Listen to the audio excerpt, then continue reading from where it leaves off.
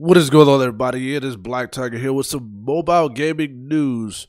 Now, just a few days ago, they just officially announced that Call of Duty Warzone is coming out with mobile. Now, we all know that Call of Duty mobile has been out for about 3 years now, the original, and it has the Battle Royale, and it has the multiplayer mode, which is more like the arena shooter, just like the classic Call of Duty. Now, Warzone is strictly a Battle Royale game that you know that is on your console and your PC, but they're coming out with it on mobile. Now, this is breaking news because the reason why I say it's breaking news is you can see right here on the page of the Call of Duty page, it is official, and this is the official site of Call of Duty, and they are announcing Join Us built the Call of Duty Warzone Mobile. Now, this leads to the question, why is every game going to mobile? Because there is more money in mobile than console and PC, believe it or not. Now, anybody that would say, no, there's not. Now, just think about it like this. You download a game for free on your mobile device, and it's free. But guess what? It's free. But there's certain things that you want to get. Battle Pass, $20 for 3 months. Certain skins and guns. Maybe drop a little $5 here and there. Now, let's say $5 ain't nothing, but let's say 1 million people drop $5. Just like that, that's $5 million. And that's why all these games have made a lot of money. Even some of the lower tier games that are knockoff games like Free Fire, Rules of Survival, some of these other knockoff Battle Royale type games and shooters have made a lot of money as well because they became popular. It started off as a no name and it became a name. And obviously they got their creative ideas from a name, a big time name like Call of Duty or Fortnite or so on and so on. Now, I will go to the TapTap page. Now, this is official, and this is where I originally saw that on the TapTap page. I went there just every now and then I go on my TapTap just to see what's coming out because most games come out in China or in Asia on TapTap before it comes into the Google Play Store or the official iOS store. Now, as you can see at the very top pre-registered on top TapTap is Call of Duty Warzone. That was awfully quick. Now, going down the list behind is Apex Legends. As we know, that's going to be a very big mobile game as well. I believe it's probably going to be the biggest this year whenever it finally releases. But if Call of Duty Warzone comes out the same year as Apex Mobile, there's going to be some competition there in between which is going to be the best mobile Battle Royale game out. But there's also a couple other games coming out. T3 Arena, it's one of those no-name games we're talking about. That set, it starts early access on March 17th. So we'll get a chance to see what that is.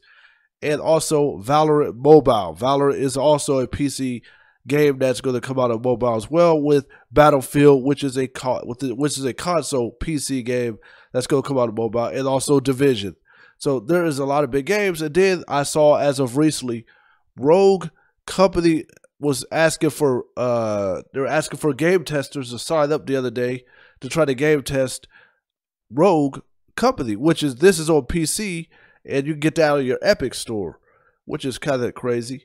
So right now, but what this is the fact that Call of Duty Warzone Mobile is good. Not Call of Duty Mobile, Call of Duty Warzone Mobile, because it's strictly focused on Warzone, which is the Battle Royale game is pretty popular at this point. At the beginning of COD Mobile, the Battle Royale wasn't as popular, but there was people playing it because it's a Battle Royale. Battle Royale's kind of one of the highest genres out, and it got better. As years go by, a lot more people are playing the Battle Royale mode in Call of Duty compared to the multiplayer mode. Now, some of the bigger names and bigger content creators are still playing the multiplayer, but there's a whole lot of people playing the Battle Royale. So that just makes me think that when COD Mobile is going to be out, the Battle Royale mode is going to fall completely down to the bottom, because I believe that Call of Duty Warzone Mobile is going to be the biggest Battle Royale game on mobile, and Apex Legends Mobile, obviously. But that's going to be the next, these are the next 2 tiers of Battle Royale Mobile. But, and then you want to see the arena shooters of T3 Arena, Valorant.